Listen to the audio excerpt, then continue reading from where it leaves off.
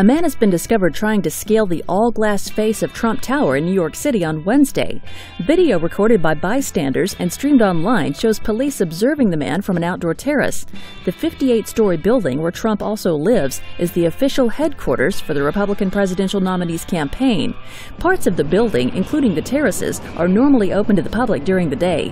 A Trump campaign spokeswoman did not immediately respond to a request for comment on the situation.